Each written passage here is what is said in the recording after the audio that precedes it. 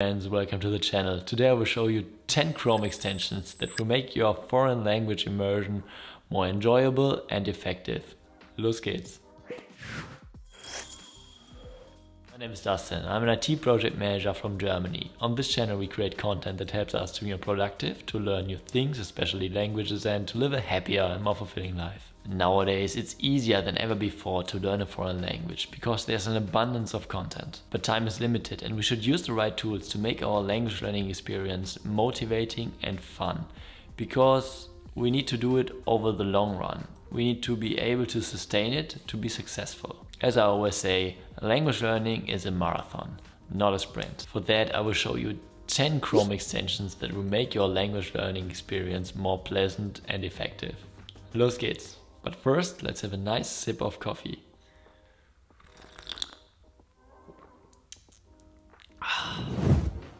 This great browser plugin can turn Netflix and YouTube and other resources into valuable language learning tools. First, it will help you to find the right material. So the material that is comprehensible, so at the right level for you, that you can understand it.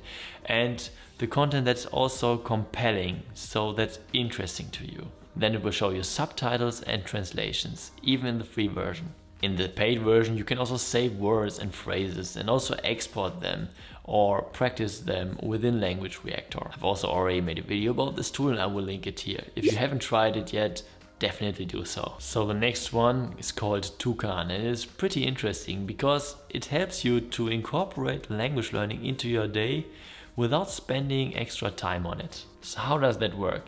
After you have installed the extension, you choose a language you want to learn and then you just keep doing what you usually do. Tucan will replace words of your source language by words of your target language, and when you hover with your mouse over it, you can see the translation. Then you can also mark if you know it already. This way you will acquire new vocabulary while doing other stuff. Further, you can also adjust the difficulty and how many words should be replaced. And what I also really like is that it makes your progress visible. There's also a premium version available, but the free one is already usable and not too restricted to steal away its main benefits. Then the next one is the DeepL, and my favorite translation tool that doesn't just come as an app, but also as a browser extension. You can easily translate text or words by marking them, right-click and then click on the DeepL symbol. It works fast and seamlessly, and the best is that the AI translations are of a high quality and in most cases better than the ones Google does. At least for the European languages, that's definitely the case in my opinion. Then the next one, GoogleTranslate, of course, shouldn't miss on this list. Even though I prefer DeepL to GoogleTranslate, it's still a great tool and supports way more languages than DeepL. Further, you can also translate a whole page, and I find that especially useful because you can translate a page which has been written in your mother tongue or a language you know already very well into a language you are currently learning. And this way you can get some more exposure to the language, kind of the same as with Tucan, but in a more extreme approach. And DeepL also offers that feature, but it's only for pro subscribers and it costs money. So you can definitely use Google Translate for that. And the next one are the Google input tools. They help you to type in the language of your choice. It provides virtual keyboards for over 90 languages nowadays. And especially if you are learning languages with a complete different script or alphabet, it's crucial to have a tool like this. And of course, it's completely for free. After you have installed it, just add the keyboards of the languages you are learning or want to use. Then when you are on a page of a specific language where you want to type something, you can just switch your keyboard by choosing it manually or by using a shortcut. Now you just write it like you would in your regular alphabet. Then the next one is really useful. EasyReader can customize and improve the readability of long web articles. For that, you can configure many options or just go with the default values. The article will be shown in a way that your eyes don't have to wander over the complete monitor. Further, it changes the font type and color as well as the background, which really helps to relax your eyes and also to read faster. Also related to language learning and mandatory, if you ask me, is an AdBlocker to ensure that you don't get carried away and stay focused. In a browser like Brave, there's one already by default, but you can also just use AdBlock Plus, for example, if you are using the original Chrome or any other browser of the Chrome family. The next browser extension goes into the same direction and should also ensure that you don't get distracted. For a predefined amount of time, like for example 25 minutes, which is one Pomodoro cycle, it will block predefined pages like Facebook, YouTube or Instagram, for example.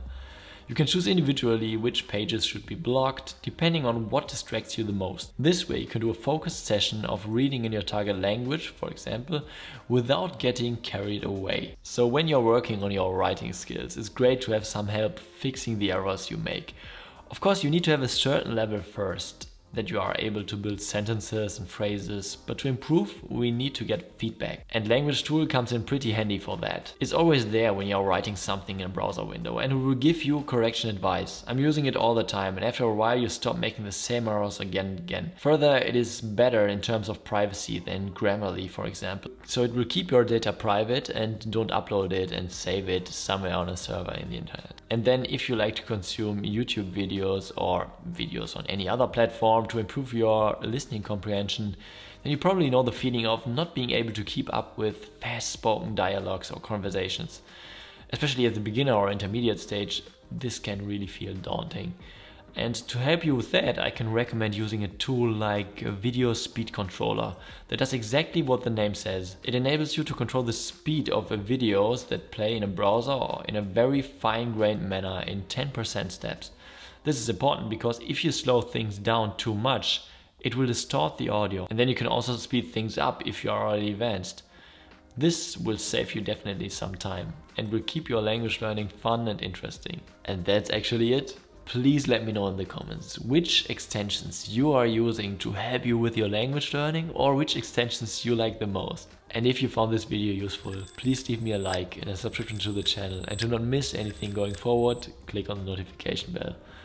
Thank you very much for watching and see you the next time.